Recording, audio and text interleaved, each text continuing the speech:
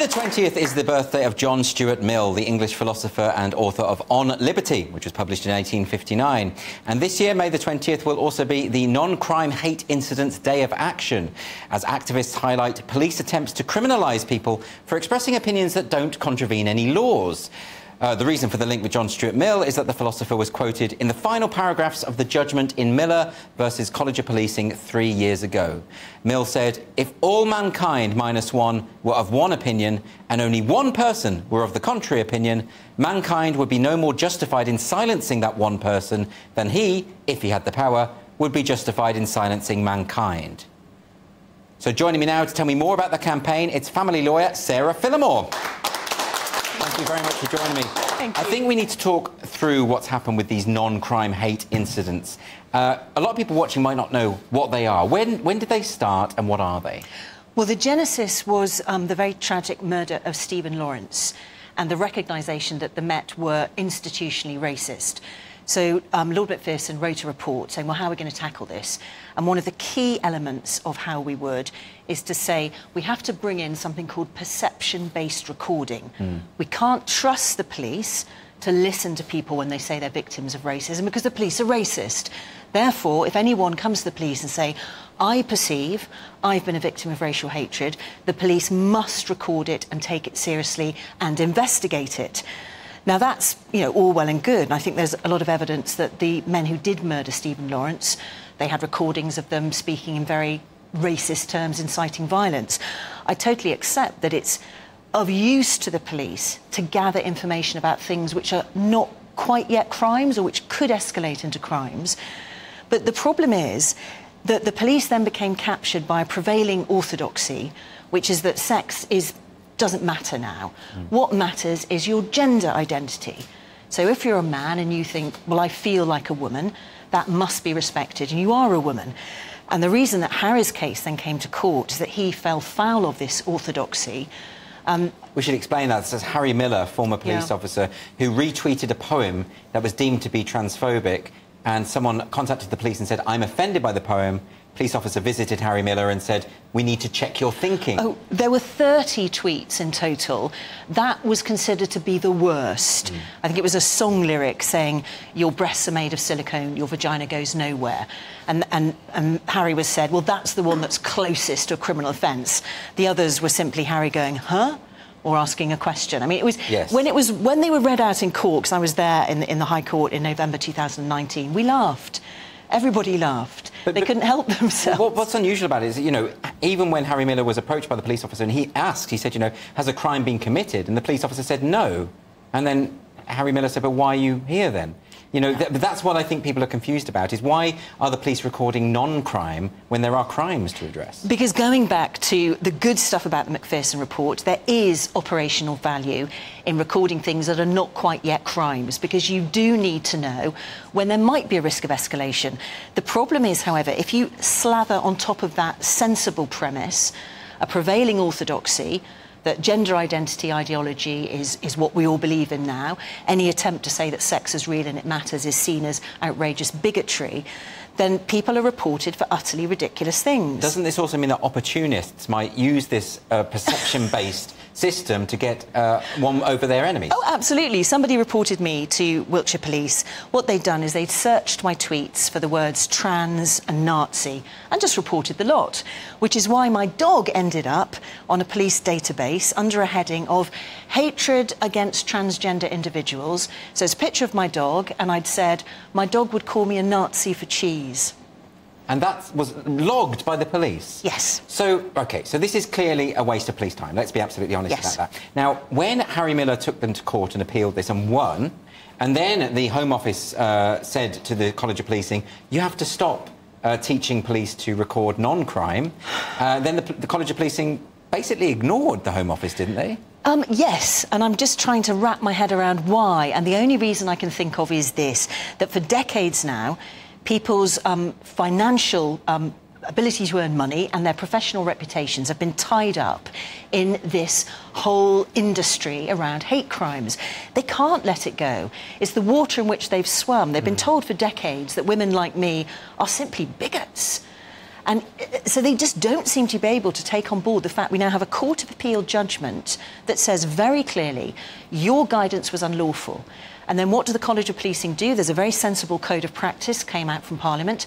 The College of Policing then produced their own consultation on their new guidance, which shows so clearly they just haven't got it. So we should explain, really, the College of Policing are the body that are set up to train police officers. They're like a quango, right?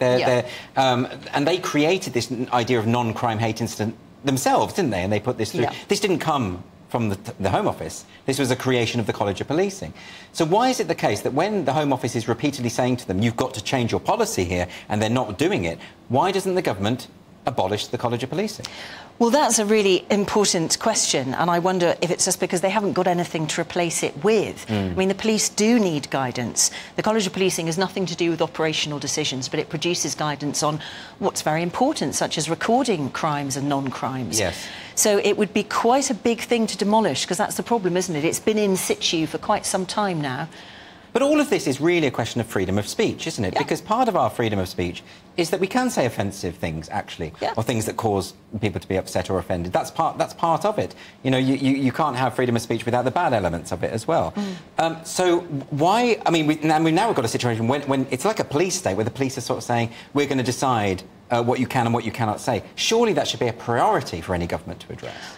I would hope so, because it's really, really frightening. I kept checking with Wiltshire what they'd recorded, and I found some other stuff. The thing that upset me the most, though, was the very last thing I found recorded against me, where a police officer had written, "She is entitled to her views, however wrong they are." Wow. So I wrote and I complained, and apparently that officer was sent on a day's reflection course, although wasn't punished. And I said, do you understand why this is so alarming? And they wrote back to me saying, oh, we understand you didn't like the equality and diversity form. I said, no, I didn't like it. It was rubbish. It asked me if my gender was the same as the sex I was assigned at birth. And there was no option to say I don't have a gender, I have a sex and a personality. So, yes, I didn't like that. But what I disliked much, much more was an individual police officer thinking he had the right to record against me the fact that I had the wrong views. And just this time, I hadn't been quite naughty enough to be criminal. But I was clearly escalating. There were 3 NCHIs recorded against me in the end. So that's clear evidence of escalation, isn't it? But doesn't the College of Policing teach the police that they need to be impartial, politically and ideologically? It's part of the police code of ethics. I mean, Harry gives the brilliant example. If you're policing, say, a march in Northern Ireland, you've got to be very careful when you're walking alongside that you're not seen to be marching in step. Yes. It's absolutely essential. if the police aren't impartial, well, then we'll see what happens. Millions of pounds are going to be wasted on investigating things which are just jokes. Well, we've seen, for instance, the UN, the United Nations, tweeted just today, I think, or yesterday, this image. And I think if we can show this image, I think this is quite striking. And this is an image about hate crime. It's not just a comment, no to hate. And there's an image of that gun within a loudspeaker. The implication being that words are violence. They're conflating words and violence. That's coming from the United Nations, not from activists. It seems like the police here have fallen in line with that idea, that words can be just as harmful as violence. Do you think that's right? Oh, yes. I mean, what's going on is there's definitely a European dimension. You know, people have gone on conferences and training courses. This is definitely a campaign with a wide remit. But it's so disturbing, this document. I mean, the Universal Declaration of Human Rights produced by the UN, Article 19, is very clear about the importance of freedom of speech. That tweet bizarrely references an action plan from 2019. So you might say, well, your action plan's not really achieved much in 4 years. Yes. But it keeps banging on about, you know, speech is very important, we will protect it. It doesn't say how, doesn't give any examples of when it's going to balance this discriminatory speech. Yes. And its definition of hate speech is fantastically wide. Anything that is considered discriminatory against anybody's claimed identity, and they mean anything. Your identity as an adult baby nappy wearer will be protected. And someone who says, well, I don't actually think that's very nice, and I don't really want you doing that around me, that will be hate speech, according to the UN. So this is a real problem, isn't it? Because when you have... I mean, my view on this is that the police should not be policing what people say or think. No. That's a step over into authoritarianism. But if they are going to do that, then they would have to do it completely impartially, wouldn't they? Because we've had, for instance, an extreme trans activist saying that they were building up a snuff list of 50 gender-critical women that they wanted to murder, and that was posted on Twitter. Well, that shows exactly the problem. I was recorded by the police as a barrister posting hate, my full name, my address, my email, my phone number. That clearly has a chilling effect. I was recorded for simply discussing my dog's liking of cheese. Whereas this man felt emboldened enough by the current culture to tweet that he had a snuff list of 37 prominent gender-critical women who were up to be murdered.